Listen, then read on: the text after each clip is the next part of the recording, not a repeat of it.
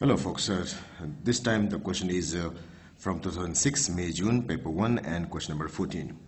So here I have a seemingly easy question, but I don't know why.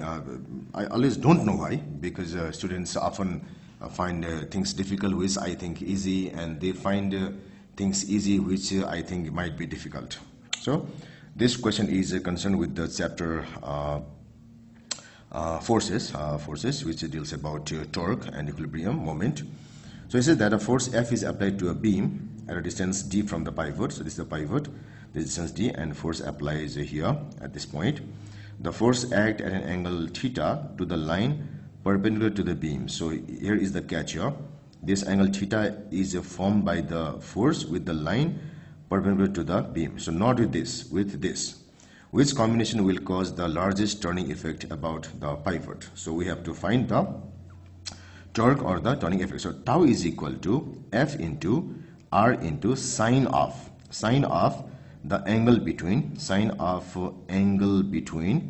angle between F and R. So let's not use a theta or alpha or anything else. Let's use this. So here what we have is, if this is theta, the angle between the direction of this thing R, which is d here, this thing should be equal to 90 degrees minus theta, because theta is the angle between the force and the perpendicular. So this angle should be 90 minus theta. So if so, the torque now here will be equal to F into, in place of R we have got d here, d, then sine, it is 90 degrees minus theta here. For this case actually, so it is Fd cos of theta. So in order to have a larger tau or larger turning effect, I must have large force.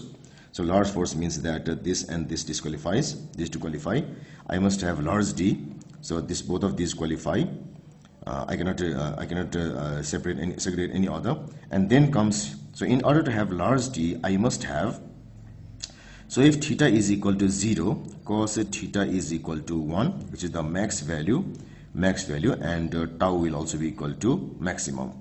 If theta is equal to 90 degrees, I'll have a cos theta is equal to 0, which is the minimum value, and which causes tau to be minimum. So that's why, since we need to have large tau, I must have tau max, which means theta equal to 0. So theta should have a small value, not large value. So it should have a small value, as shown by choice number B, and choice number A disqualifies.